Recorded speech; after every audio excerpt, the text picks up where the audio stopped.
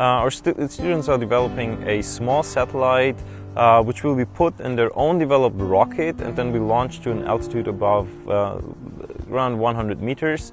And yeah, they're doing different measurements with this. So they measure the acceleration, the altitude, some atmospheric measurements. So it's basically like a real functional small satellite.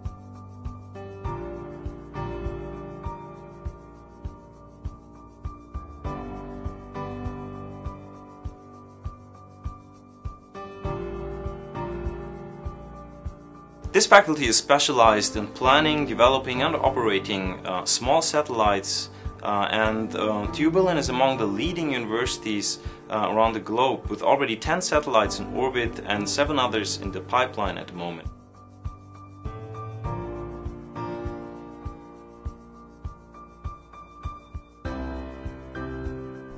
While doing this, they go through all the steps of planning and conducting, operating a space mission.